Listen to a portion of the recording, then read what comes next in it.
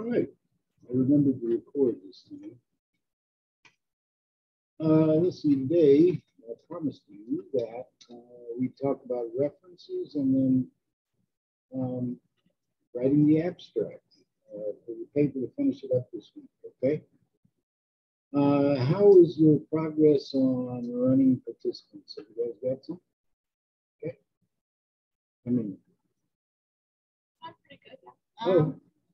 What did you say? I'm sorry, I couldn't hear you. What's your progress on running participants? Oh, yeah, I think it's going pretty good. Okay. Pretty good experience. All right. I've gotten like 4 so far. Yeah. Okay. Well, you know, at least that's something. I think like 4 more by Friday. So. Okay. Yeah, so 8 or 9 is fine. Okay. Have you run any yet? I've got about like 10. Oh, good. Okay, that's great. That's wonderful. Okay.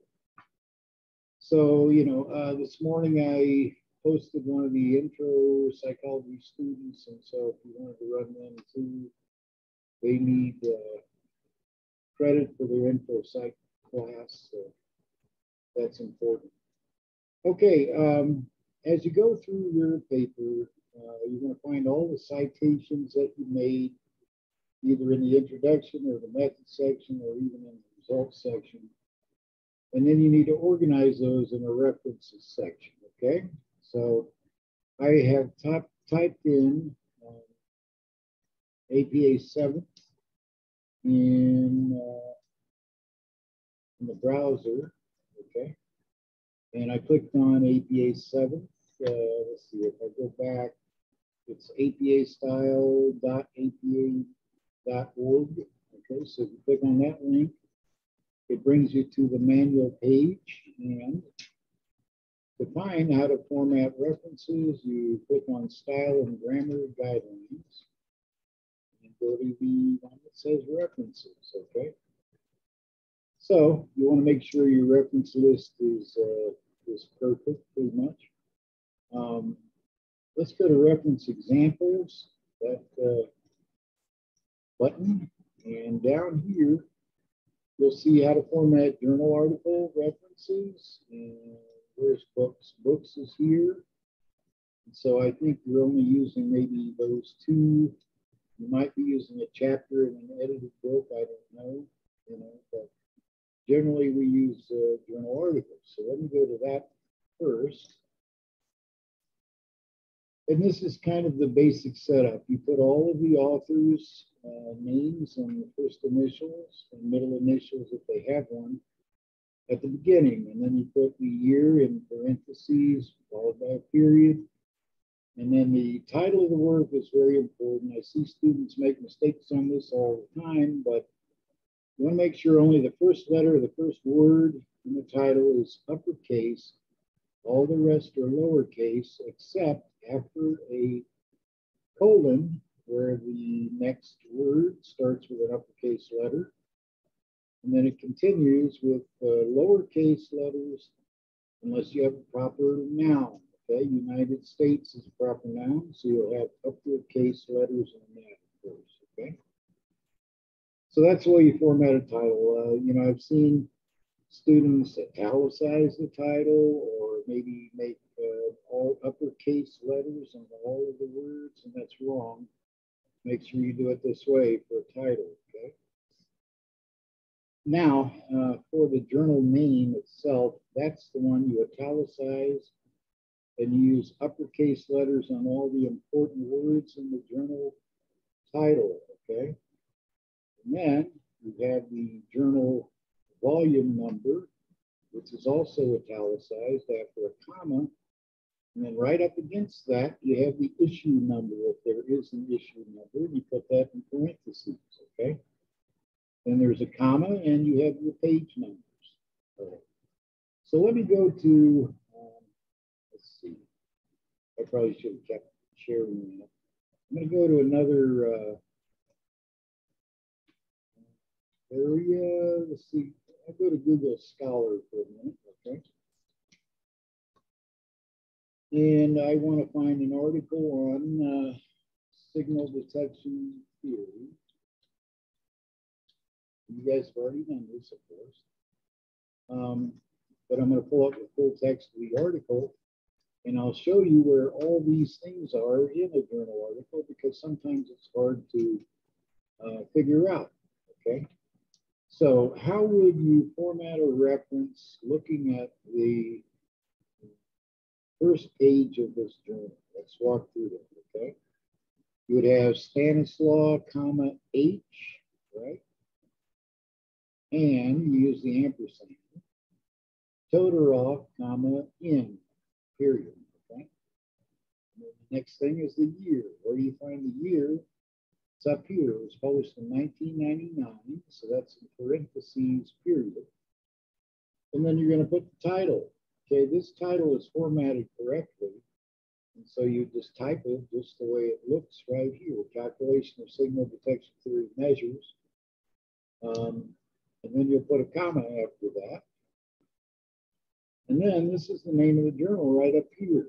Okay, you will use that same title of the journal in your reference after the title. Okay, so it'll be title, comma, behavior research methods, comma, instruments, comma, ampersand, computers, comma. And then you're going to find the journal number, which is 31. That's also italicized along with this journal title. And then right up against the 31, we're going to put a start parenthesis, 1. That's not going to be italicized. And then you end your parenthesis, put a comma. And here are the page numbers right here. Okay, 137 to 149, period. Now, if the page numbers are not listed, say on the first page, then you just look at the page numbers. This is page 137. And then I'll scroll down to the very end of the work. And the last page number is 149, okay? So you can also find it like that. All right, so that shouldn't be too difficult for you. Sometimes if I'm unclear on how to cite a paper, sometimes I will look over here where it says cite underneath the journal article. Let's see what pops up there, okay? It's got it in MLA style, APA style, Chicago style, Harvard style, Vancouver style. Of course, we use APA, right? All right, this has the entire, entry, the reference entry formatted correctly. And then all I would do maybe for my reference section is copy this, paste it at the end of my paper in the references section, but I have to do one more thing. And what is that? This is an old article, so it won't have a DOI. Well, how should I format this? Should I leave it the way it is or what? Huh? Yeah, you want to put it in hanging indent, right? So I'm going to copy this and I'll just open a Word document real quick.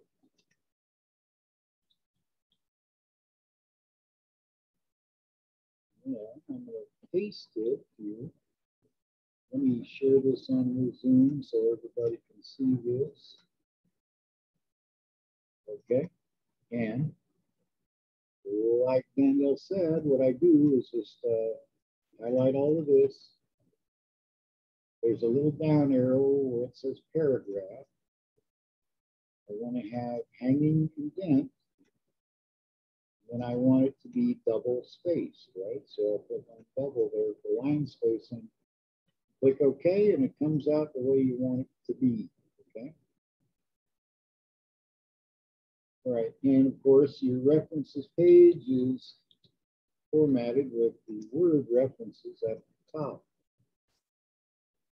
Okay, now let's just grab another citation while we're at it. Okay, I'll go back to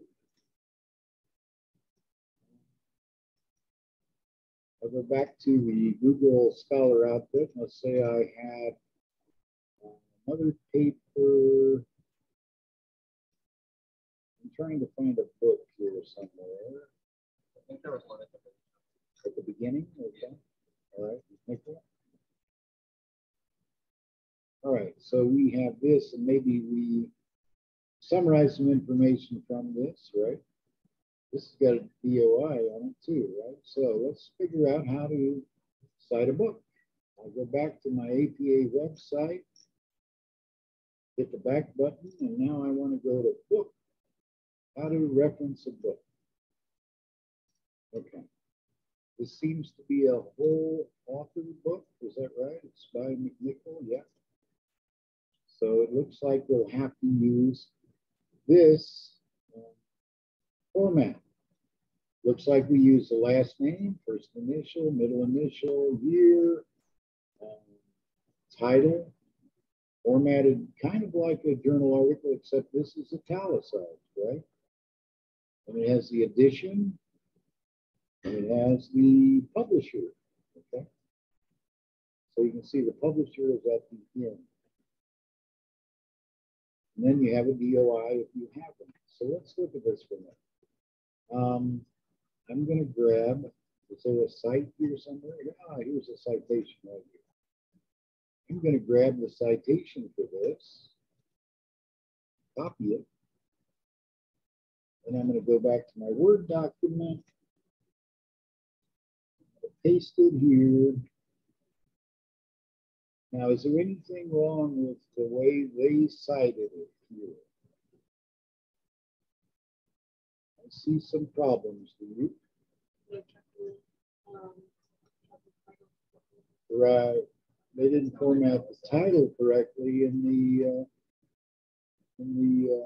citation. So you have to be mindful of that. Sometimes these, citation things don't do it correctly, and you have to fix that, right? The other thing was what? Okay, you need to put this in italics. All right, now usually when I put a DOI, I will get rid of this stuff, beginning. I will put DOI here. And just use the numbers, okay, like that. That's the way I usually do it when I submit a paper for publication. All right, I'm looking at my reference list and there's a problem here. What's the problem?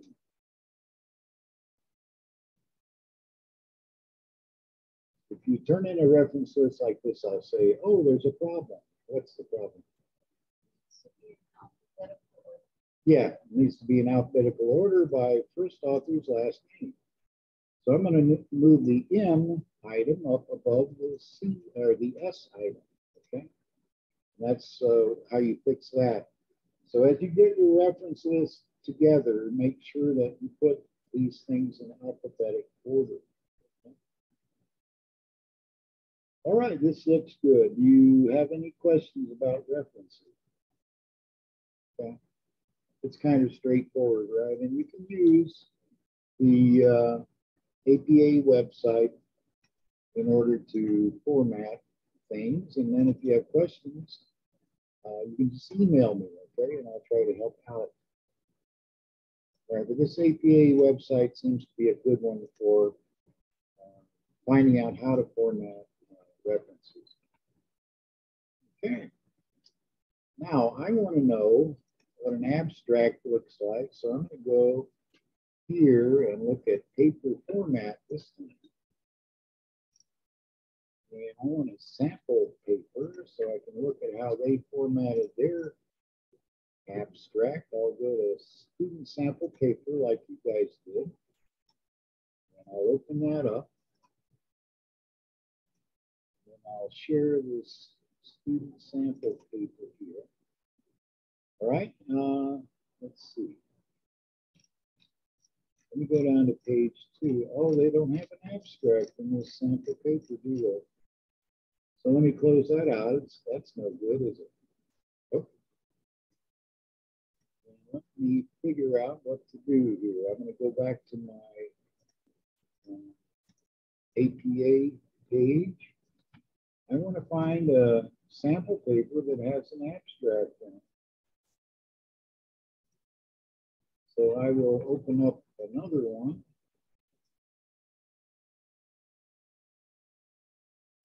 It's the professional paper, and I'm going to roll down. And here's an abstract. Yay, okay. So what do you see about an abstract that is important right away when you look at it? Yeah, it's not indented at all, is it? Everything goes up against the left margin all the way down to the end, right? How many words are supposed to be in an abstract? 500 plus, right? No, it's lower than that. Well, you're in the range. What's the range? 150 to 250, okay? All right, so I'm going to select these words, and then you'll see right down here at the bottom, they have 147 words. Well, does that meet the guidelines for an abstract? No. So I would have to take off a couple of points for these people's example because they didn't hit 150 words, okay?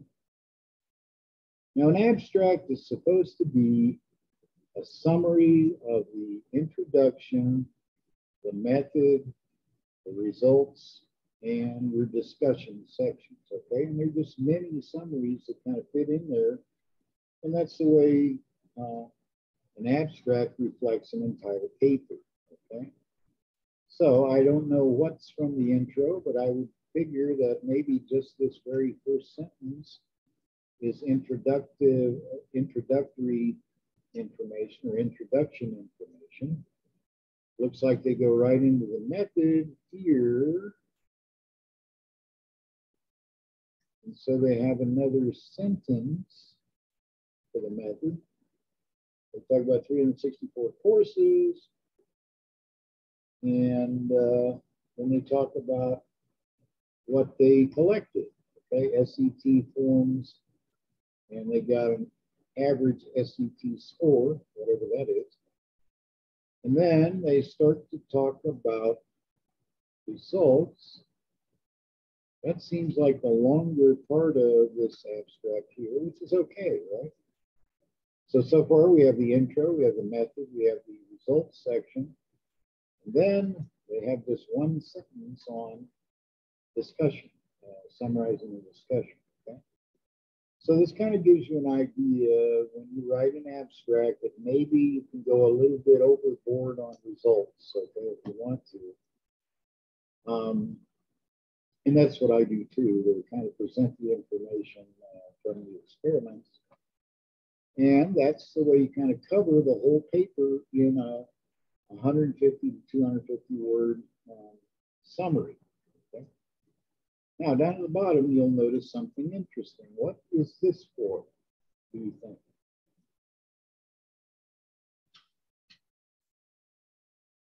I would imagine these things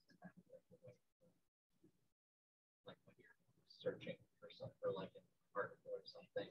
Good. Google Scholar. Yeah. So if you go into Google Scholar and put in some search terms, well, some of these will make this article pop up, right? So they have college teaching, student evaluations, online administration, response rate assessment as their keywords. You need about 3 to 5 search terms that you'll put in this section, and it goes right below the abstract, okay? The word keywords is italicized and the colon is italicized. And then you'll put your keywords separated by commas, okay?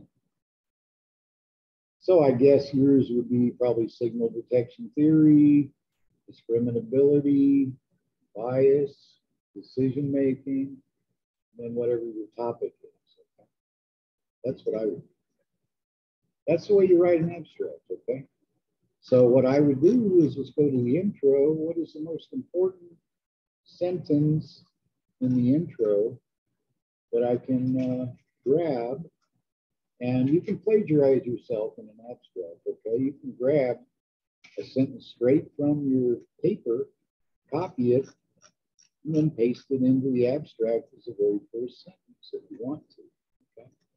Because you're writing this and this is your paper that you're writing, so you can plagiarize yourself in that same paper. Right? That's one good thing about writing an abstract. You can do it fairly quickly. It's not too hard. Okay? So you can think about that too. After you've written the entire paper, except for the abstract, you can go and say, okay, what is the most important thing that I said in the introduction that would cue the reader into what I'm going to talk about in the abstract? And so maybe something about signal detection theory, right?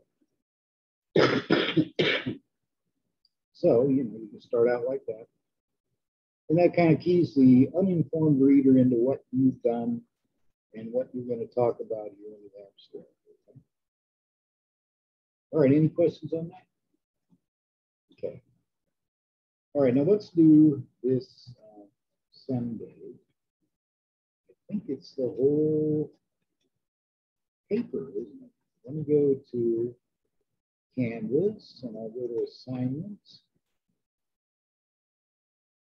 And so far, you've already turned in the intro to your paper, the predictions to your paper and method, the experiment materials that you're sending out to your participants right now. Then this Sunday, you're going to have to send me your data, which I kind of showed you in last week's lecture and also the week before that. So you already have a model where you're putting in your data into an Excel spreadsheet, right, and calculating. So I want that on this link, and then I want your whole paper, which is almost all written into it, right? After you get your results, you'll write your results, you'll write your discussion, you'll finish your references section, then you'll write your abstract for the second page, and then you're done, right? And then you can submit it. Right?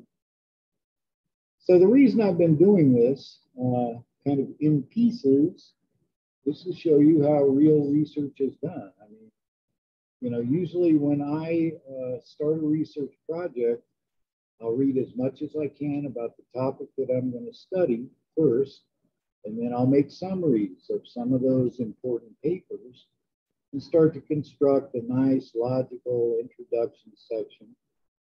And then I'll start to think about, what am I going to do in this study? How am I going to make this a unique study that people would publish in their journal, okay? And then I'll make predictions based on that, and I'll write a method section, okay? Before I even start.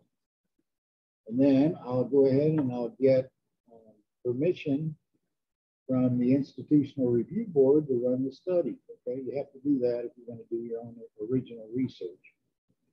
We're just doing classroom research, so that's not necessary for this, okay?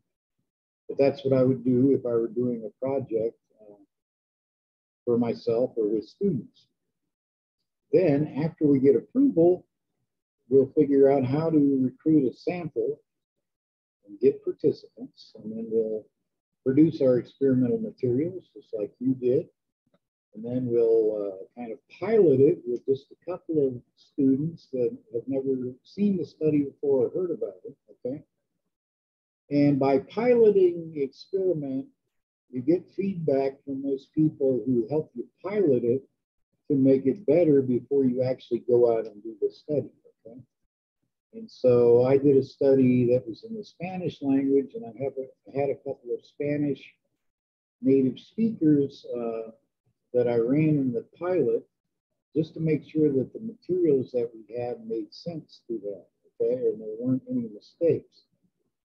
Because we ran participants in Mexico, and if we go and send out some kind of an experiment to people in Mexico and they look at it and they see a bunch of mistakes, right, that makes me look bad in the university as well. Okay? So that's why we pilot, to make sure that everything kind of naturally works.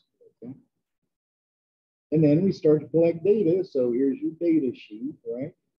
And then when all the data are back, then we can do the results and discussion section and finish up the paper, and then find a journal that I can publish it in, and then I submit it to the journal, and They took, let's see, I've got 2 papers right now in 2 journals, and one of them has taken 6 months to review it. I don't know why they're taking so long, but I submitted it in August of last year, and they still haven't given me an acceptance or a rejection or a rewrite. You know, that's the 3 things that they'll do if they look at my article. Okay. And then the other journal, I just submitted it January the 1st of this year, and they already have it at the recommendation stage. So they're really fast, I guess, and I should be getting some feedback from them real soon. So, you know, if you go into research, it's really fun. It's kind of scary when they're reviewing it because you don't know if they're going to just reject you or accept the paper or ask you for, you know, revisions before they publish it. You know? That's the fun of doing research. It's really fun to do. And then, you know, your final research paper is that final product that you send in the journals to get published. Okay? So we've actually almost come full circle on the very first experiment that we're doing. You have 2 things due this Sunday. That's your data sheet and your final product. Okay? All right. Any questions at all? You guys need help with anything at all? The lecture videos for when you went over the data sheets are up on Canvas, right? They're in there, yeah. Okay. Yeah, let me go back. I was just double checking because sometimes I'll forget how to do it or like right. to make sure. That's a good question. Let me go to modules and yeah, you see in week 4 we went over the data sheet example, and you can watch. I think it's probably this lecture, right? If you want to review the lecture, but the sheet example is right there, and you'll base your own data sheet based on that. Okay. Okay. All right. Anything else, Daniel? Nothing? Okay. Have you guys all participated in each other's studies here? Okay. Do you have your materials with you? You want to just run each other now? I think that's a good idea. And then again, to the media site students, make sure that if you need more participants, start contacting or putting up your information in the discussions right here. And then if you click on this introductions later in semester, etc., then scroll down to the bottom and just hit reply here, right? And then go ahead and put your email address so people can contact you. Now, this is Wednesday when I'm recording this lecture, so you still have a few days before you want to put your final product together. So if you need more participants, just advertise right here on discussions and participate in each other's studies, okay? All right, so I'll stop this and then you guys can run each other and you know what's due this Sunday.